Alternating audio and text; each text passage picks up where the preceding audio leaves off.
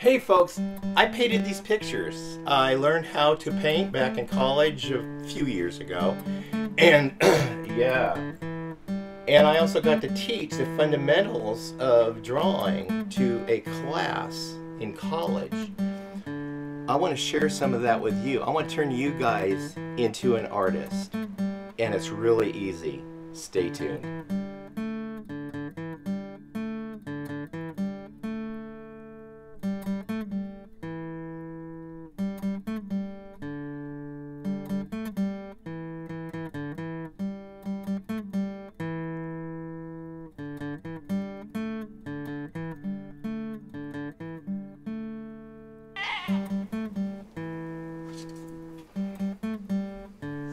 Hey, welcome back to Pine Meadows Hobby Farm. I'm your host, Jerry Hansen.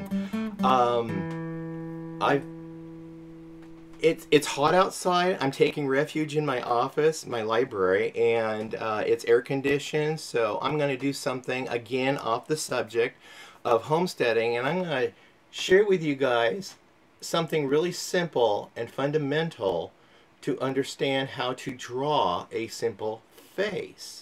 And I'm going to share with you guys the kind of the rules applied. It's called the rules of half when you're drawing a face. And I'm going to sit down and share with you guys, and you'll understand even why the anatomy of the head is the way it is. It's interesting. So being a going to college and being into nursing studies and learning anatomy and physiology, it really helped me understand the craft of drawing the anatomy of anything, animals, humans, and it improved my art. But I'm going to share this with you guys. First of all, I need some paper. Just any paper will do. I have some right here in my fax machine. We're going to borrow that and go sit down at my desk, and we're just going to do this in, let's do this in pencil. Because I'm going to I think I'll show you guys a little bit of shading technique too. Let's go to the desk. Okay. Turn my paper. Grab a pencil.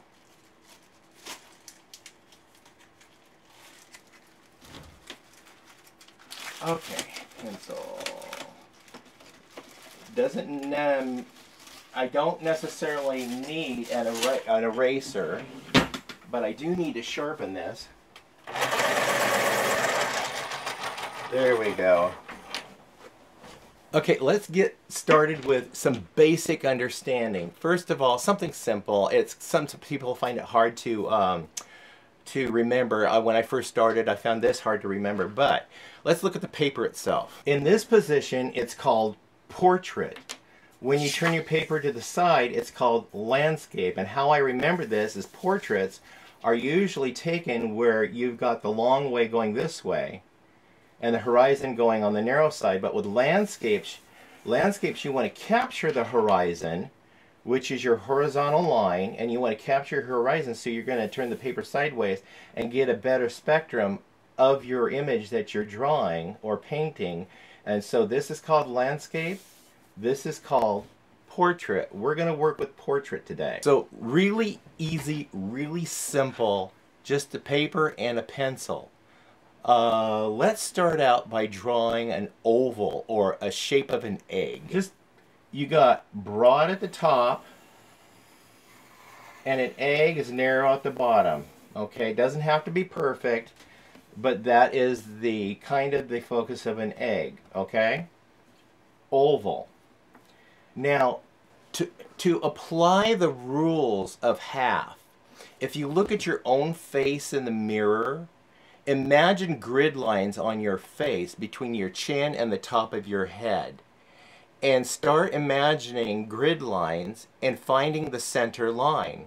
I'm going to show you where the center lines are, both horizontally and vertically. Let's go. So I'm going to draw a line straight up through the center and straight across the center. Okay, now we've divided the face into quarters. And we're going to use these lines as our guide. Now I'm going to do some small lines here.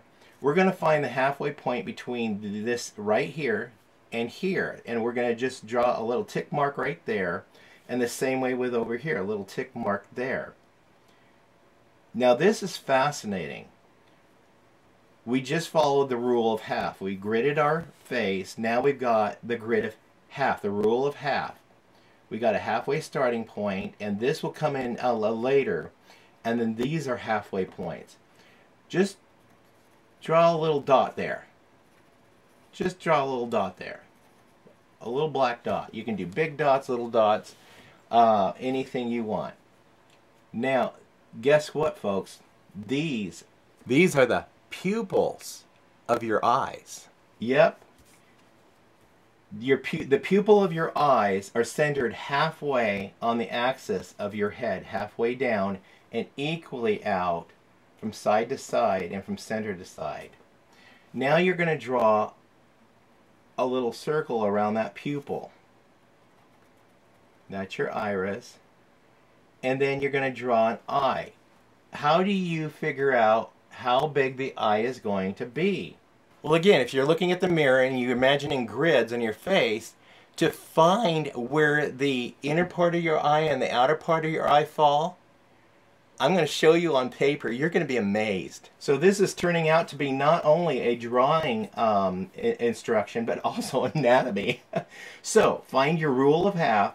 Halfway between here and here is right here. Halfway between here and here is right here. And we're going to do the same over here. Halfway, halfway. Folks, this is the inside of your eye. This is the outside of your eye. Cool. So now people of different cultures have different shapes of eyes. Choose the shape you want. Try to draw your shape or the shape of your best friend. Or the person you admire. Just find a shape, because there's a variety of different shapes of eyes, and then we're just going to go with that shape. So let's draw it. So I know this is the outside of the eye, and I'm going to come up very slightly and go down and come down very slightly. Okay. And we're going to try to follow this pattern here. But you know what, folks? You're not even in your own anatomy. Both of your eyes are not identically the same. They're not. Nope. So let's continue. So now to find, we got our eyes. Now to find our nose. The top of the nose starts right here at this point. To find the bottom of your nose, imagine your grid. You find the halfway point between here and here, and you draw a little tick there. And then that's the bottom of your nose. Now you got different shapes of noses, and you got different widths of noses. So your nose typically comes up like this and fades in up in here. We're going to finish this off, and we're going to use shading here in a little bit, but I'm going to show you guys, this is where you plant your nose. Alright? Now, we've got the two eyes, we've got the nose. Let's find out where the mouth goes. You guys are ahead of me already. Halfway point between here and here is right here. Alright? This part is right here, where your lips come together. That's amazing how the center of your mouth, where your lips come together, is at the halfway point between the bottom of your nose and your chin.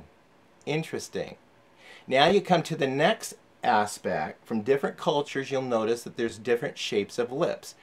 Like some people have, I noticed some people have no lip. And so you accommodate that. Some people have nice, full, voluptuous lips. You can draw any kind and shape of lips you want. But we got to find out where these the corners of your mouth come to. Yep, you're right. Half, half. Let's do this. Okay, find the halfway point between here and here, and you're going to get it right here. Same way, here and here, it's going to be, there's where the corner of your mouth is. So you draw a line. Okay, this guy's tight-lipped. Ha ha ha ha. Let's draw some lips. I'm going to go up here and do this little divot here and come down and then probably do the same except a little bit fuller down here. Now, this person's anatomy is correct. Look at that. We use the rules of half. Now that we got the basic foundational principles down, you could draw your eyebrows, the cleft of your chin, even this little dimple here, right here under between your nose and your lip. And we're going to do those with shading. And then also we'll add hair. And we'll add ears. Let's add the ears now because it's interesting. People have different shape of ears. And but you got to know where the ears connect to the head. Let's look. It's turning into an anatomy lesson. The ears connect to the head right here, even with this center axis right here. So you connect the ear right here, and you come down, and you can make the ears as big or small as you want, but that's where they connect, right here at this axis. Now this person is anatomically correct in the head. Let's put a neck on this guy. I know some people with long, skinny necks. I knew some, well, bodybuilders and football players have these great, big, thick necks. And so we're going to draw the neck, which we find attractive because this is your creation. You're drawing this person. This person is going to be who you want it to be. So it could be somebody sitting in front of you. And with that person sitting in front of you, now you know the foundation principles on getting started and getting the person anatomically correct. So let's put a neck on this. So let's just do a neck here. Okay, an average size neck. Now I have not determined what the gender of this individual is going to be. Whether it's going to be a male or female. Let's just start putting in some other features. Like the rolls of the eyelid here. Just, you got little rolls in your eyelid here. Just little rolls. Okay. And then you've got lips. Let's work on the eyes right now. Let's figure out where your eyebrow is going to be.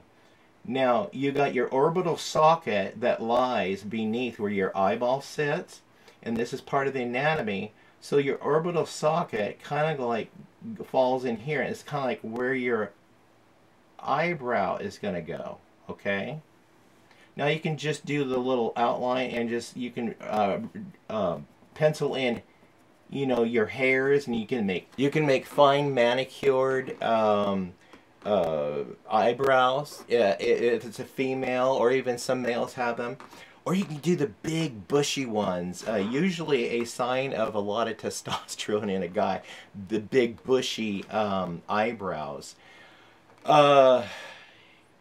Let's do some shading. I'll show you guys some shading here, and you'll see how the nose now starts morphing into a nose, and the lips get a little bit more depth and more features start coming in. Let's start with the eyes. We'll do some shading around the eyes, and we're going to lay the pencil on the paper and start shading like this. And I'm going to show you a couple of tricks. So I can either go like this with a pencil, or I can go like this off to the side and rub some in there and use another tool, my finger. Look at this. Look how the shading comes in when you apply it with your finger. You're going to do a lot of this. You're going to learn how to use your fingers. And you can also use an eraser for doing highlights, okay? So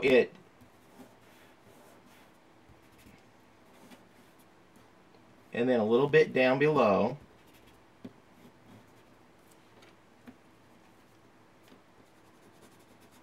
Let me get some more graphite here.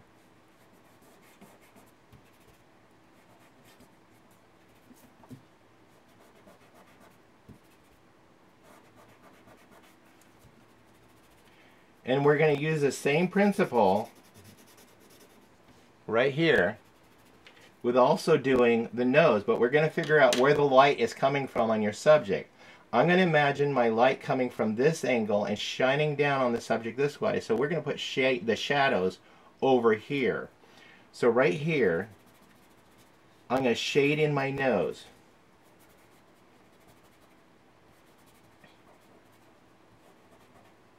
And under the nose.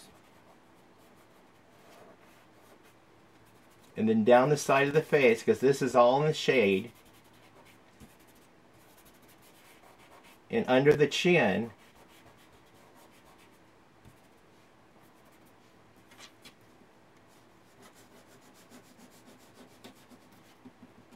And this goes edge of your pencil, because you got really darker shadows here, and then blend it in.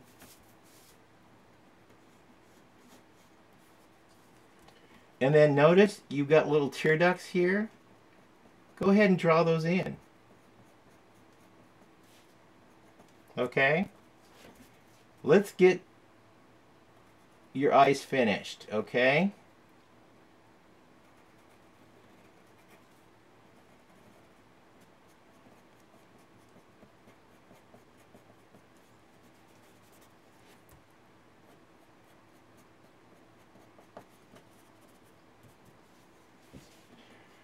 Okay, starting to look more like a human instead of a mutant.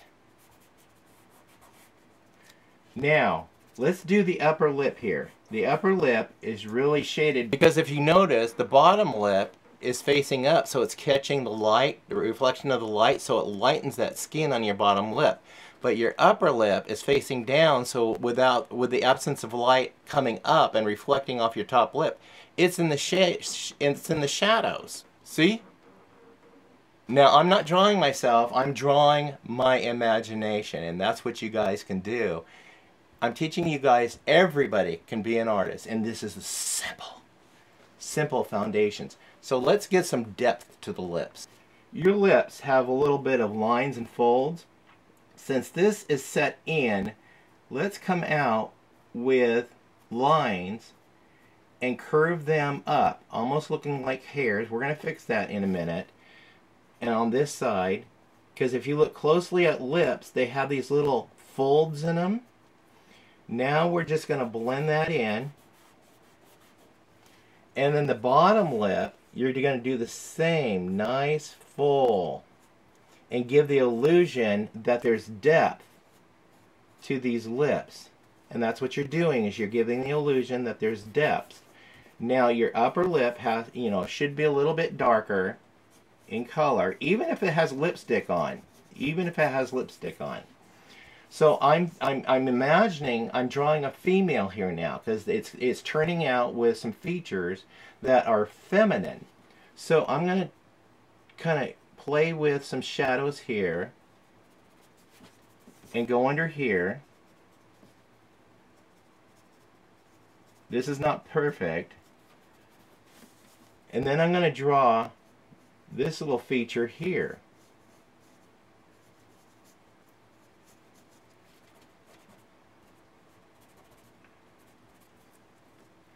And then she has a little bit of cleft in her chin.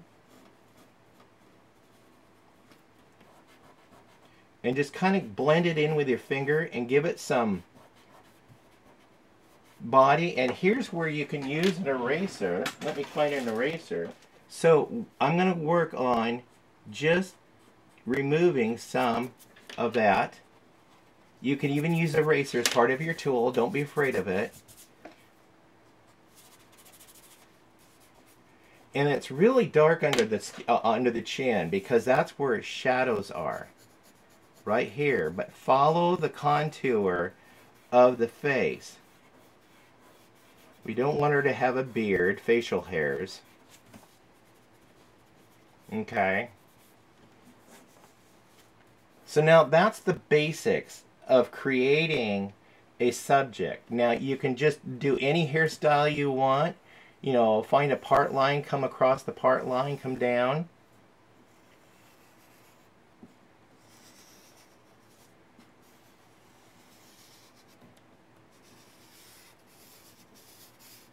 And just, you can really go into detail and depth here and do anything you want. Take your lines and follow the contour of the head to give it the illusion that it is a body. And then also you can go into more detail about your eyebrows. I'm not going to go into that yet or on this video, but this gives you the basic understanding. Now I just made you guys artists. You want to see this person morph into an old person by adding a few simple features? Yeah, I'm old. Let's make this person look a little bit aged. As we get old, we have laugh lines, which are crow's feet hair. You just add those. The wrinkles of happy life.